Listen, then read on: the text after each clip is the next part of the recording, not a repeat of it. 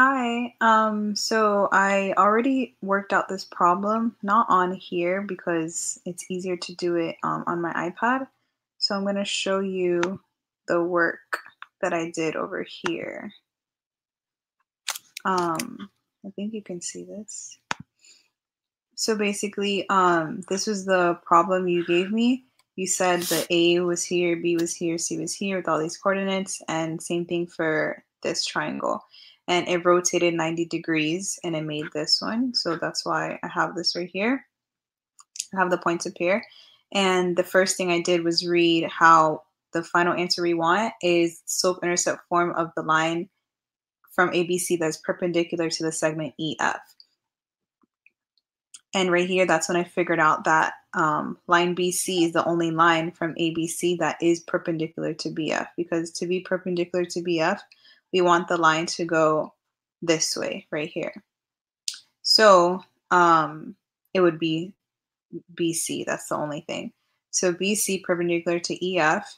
I found the slope of this line BC. So basically the slope formula is y2 minus y1 over x2 minus x1. I plugged that in. And over here, if you see, right here is where I did B and C. So this is x1, this is y1, this is x2, y2. So I just plugged it in over here. So if this is y2, I plugged in the 2 here in place of the y2.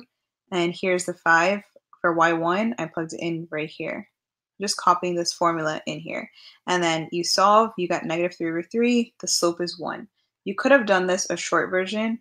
Basically, slope is always rise over run. So if you go from here and you rise up to B, you're going to rise up 1, 2, 3 places. And if you run, you're going to run 1, 2, 3. So you get 3 over 3, which is 1. So this is a shorter version to do. And then you also told me that the point that they intersect is at 0, 1. So since I found my slope being 1, my point 0, 1, I'm going to plug into the point slope formula, which is y minus y1 equals mx minus x1. So basically you plug in your slope for 1, and this is going to be x1, this is going to be y1. So I plugged in 1 there, plugged in 0 there, distributed, and I got this answer. You have to plus 1 to both sides, and at the end I got y equals x plus 1. This is my final answer. Go ahead and screenshot this if you need it, but it is here, and let me know if you have any more questions.